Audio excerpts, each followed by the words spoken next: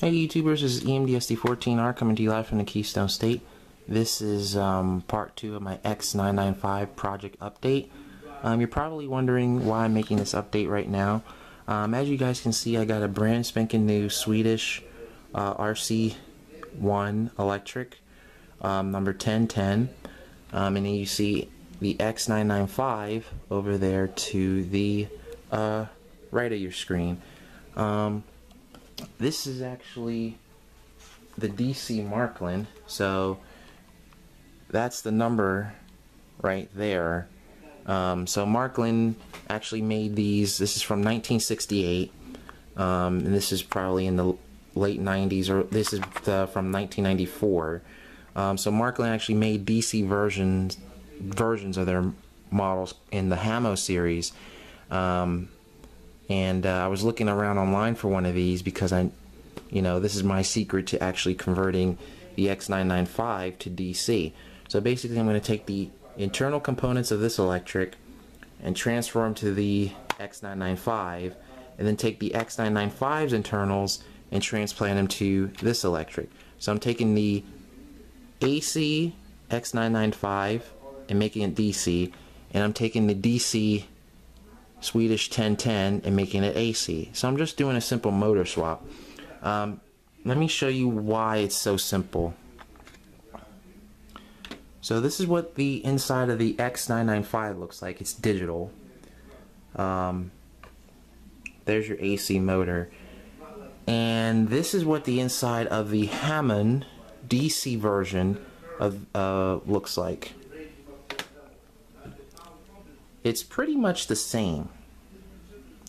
The way the layout is between both units is the same.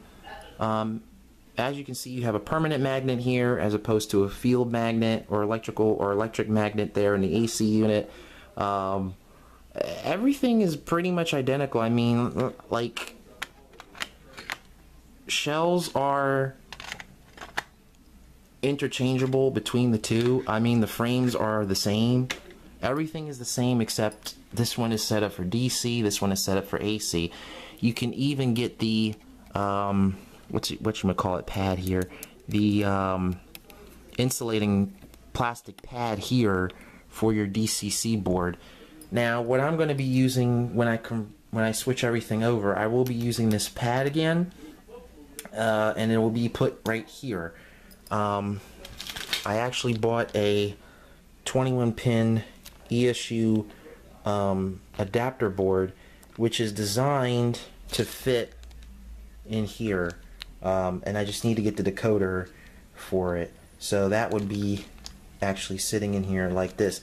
This will enable me to make this X995 DCC ready so that I can convert it to sound later on, and I will probably be doing that this year. So yeah, I mean, both frames are exactly identical in every which way, and I kind of suspected that. This is the undercarriage of the X995.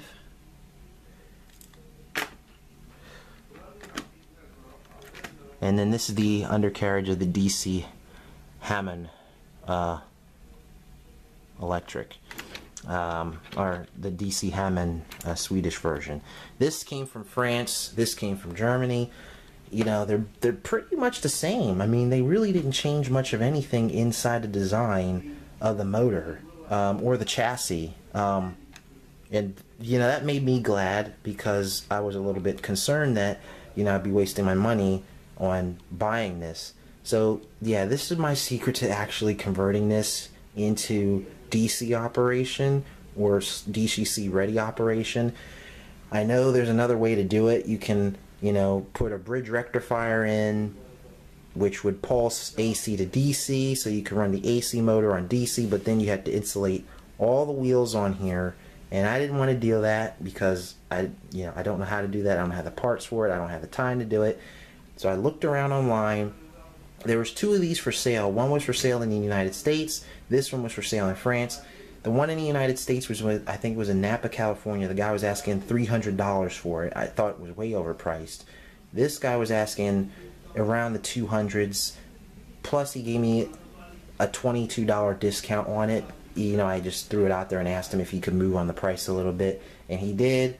I ordered this actually last Wednesday. I wasn't expecting it until the 11th, so it actually came pretty quickly. It's amazing. Like, this time of year, for some reason, from my experience, things get through customs without a problem, but closer to Christmas, it becomes a problem. Don't ask me why. That's just my experience. But anyway, so this is my idea for converting your X995 to DC/DCC operation in a quick, painless way. The only problem is, and I will say this, these aren't common. They're common, but they're not common. I've only seen 2 up for sale, and the other one didn't sell, but the seller never reposted it, even though I asked him about it. He never replied back to my email. This one was for sale for months, like 4 months. I had this saved in my watch list on eBay. And thank God I just said, you know what, I'm just going to get it, because I'm not sure when I'll be able to get it again. I mean, even the roof details between the 2 body shells are pretty much identical. I mean, nothing's really changed with them. I mean, nothing. These are for your lights. I'm not sure if I can transplant or transfer the wiring from here to wire up these bulbs here. I'm not even sure if those bulbs are AC or DC compatible. I mean, there's slight differences in the frame. I mean, there's that, and then there's that right there. I think that's a grounding point, if I'm not mistaken. So, since I'm doing this, that would be, I think, would be feasible when I turn it into a DC model. Now I'm not sure about this, but yeah, they're actually the same. Yeah, it's the same board and everything. I'll probably reuse this one because it's the newer one.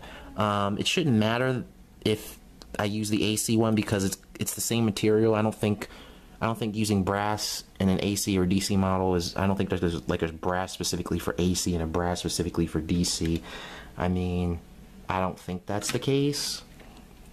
That shouldn't be a problem. But that's what I'm gonna do. And you're probably saying, well, if everybody could find this other engine, they would have already done it. But, you know, I kind of figured, I said, there's got to be another way than doing it like everybody else does it. Some people even have custom wheel sets made that are already isolated, but I don't know anybody that can make custom wheels. I mean, Northwest Shortline could probably do it. I didn't even ask them, but I didn't even ask them about that. But I said that'd probably be more money than what I, you know, had, and it'd probably be time consuming. This would be quick and painless. I'm pretty sure I could. I'm not even sure if I'm going to do it tonight. I'm really tempted to do it. I'm like thoroughly I'm like 1,000,000,000% tempted to do it right now. Like, not even kidding. But I'm gonna wait until I get all the parts in, and then I'm gonna go from there and do that. But I'm gonna just put this model on here, and I'm gonna show you how it runs. This is actually my second Marklin engine, by the way.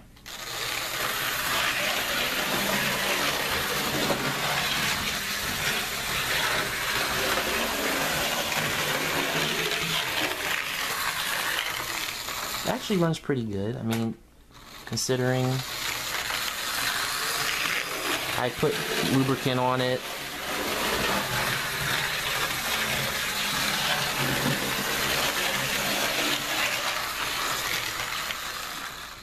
So, yep, so that's it right there. I mean, even the screws that hold the body shells on are the same. So the one over, let me see, yep, they're the same, except the rusted ones from the Swedish Electric, the not rusted ones from the X995. I mean, everything is the same. Everything is identical. There's nothing really different between them. There really isn't. These are your diodes right here, but when I put that DCC ready board in, that's going to be eliminated, so I won't even need that. So I'm probably going to change the motor in here, put a better motor in here, you know, just get it upgraded and whatnot, put a new armature in there, put new, you know, brushes in there. It looks pretty clean. As far as I can see, I mean, the gears are clean and everything, but you know, I like rebuilding stuff anyway, so I'm probably just gonna go ahead and do that. But yeah, guys, that's my trick, and my camera just went out of focus. There we go. That's my trick to converting the X995 to DC / DCC ready operation. The only other parts I need to get are the decoder. So I'm going to get a non-sound decoder first, and then I'm going to get the motor kit. So I'm probably going to get them both next week if I can. If not, I'll just get the decoder. And the decoder will be ESU. And it's amazing that ESU actually makes these types of parts, that you can actually do that. And let me just take this out of the packaging and show you guys what I mean. That's a direct drop-in for the you know, direct drop-in replacement. Just get my hand on this one wire, should do it. There we go. And it's already pre-wired and everything, so that's what it looks like. Now you're looking at the holes back here. That's if you have like a longer board and you need to screw it in. But you see that line there? You can actually break that piece off. And let me just put it right here. If you look right there, they're the same length. So that board is designed to fit in this engine. So I got the right part. If you want to look at the part number, it's that's what it is right there. So that's what I'm going to be using, and then I can plug a DCC ready to. I can plug a non-sound decoder, or what I'm going to do eventually is put a sound system in here. All right, so that's pretty much it. And then as far as pilot modifications, the Swedish Electric has, I think these are metal buffers here, non-functional. The pilot I'm actually going to fill in on the X995 with either styrene or this brass piece here. I got to cut it to shape, and then I got to bend it and cut a notch out for couplers. So if I had all the parts, I'd probably be doing this right now, but it's going to be a long, tedious video, so I'm going to take my time with that. So I just wanted to give you guys this update on this and show you guys what the DC version would look like. I mean, they both are the same.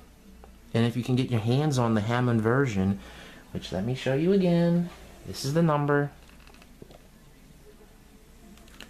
And cool thing is, it came with a manual, but I can't figure out, and it shows you how to take it apart and clean it, but it's mostly in German. This is the only American section here, right here. This is the only American section, and other than that, everything else is in German. So I can't even figure out, you know, what the wheel part numbers are. Because if I wanted to replace the wheels, you know, that's another reason why I bought this model, because it had the you know, the instruction manual with it. And I'm thinking, well, you know, if it has the instruction manual, it should have the parts. Well, it has parts in here.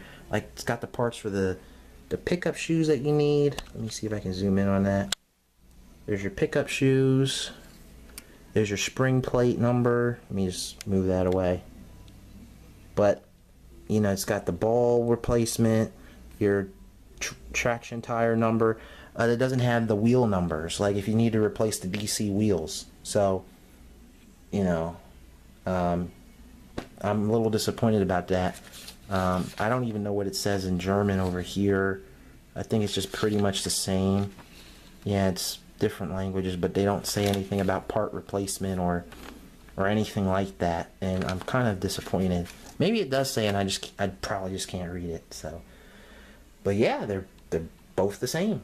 So yeah, if you guys can get your hands on one of these, that's the quickest and easiest way, in my opinion, to convert your X995 to DC. I mean, ESU does sell the motor upgrade kits to convert your motor to DC. They already sell those kits along with that adapter board I told you about. The only thing is, you got to get yourself a pair of wheels, and you either got to isolate the wheels that are currently on the X995, or you got to put a bridge rectifier in there to pulse the AC to DC so that you can run your engine. So those are the other options, but this one I thought was the cheapest way, less time consuming way for me. Okay, I wouldn't say it was too cheap, but you know. But yeah, just wanted to let you guys know that and show you guys that. So hope you guys enjoy this mini update on the X995 project. This is part 1.